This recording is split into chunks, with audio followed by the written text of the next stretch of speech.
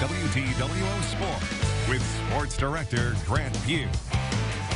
Good evening, everyone. Welcome back. The Indiana State Sycamores are in first place. Missouri Valley Conference race. Trees tied with Illinois State after sweeping Southern over the weekend. Players being honored today as well. How about ISU pitcher Colin Liberatore has been named the MVC Pitcher of the Week this week. He struck out 10 over the weekend while only allowing just 1 run on 2 hits. Meanwhile, how about Friday? Sycamores got another pitching performance, career-high 11 strikeouts from Tristan Pauly. Then Sunday in a tie game, Luke Fagan lifts the Trees to the series sweep with his home run.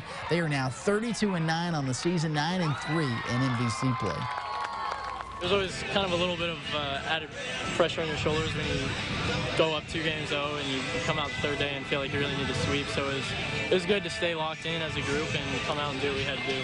Well, we just got to do a better job not giving up free bases, whether that's guys stealing on us, balls in the dirt. You know, we gave up too many free bags this weekend, and we got to do a better job situational hitting. I mean, we've had opportunity to move some runners and do some things, and we didn't do a great job with that. And those are the type of things that you have to do if you're going to be a championship caliber club at the end of the season.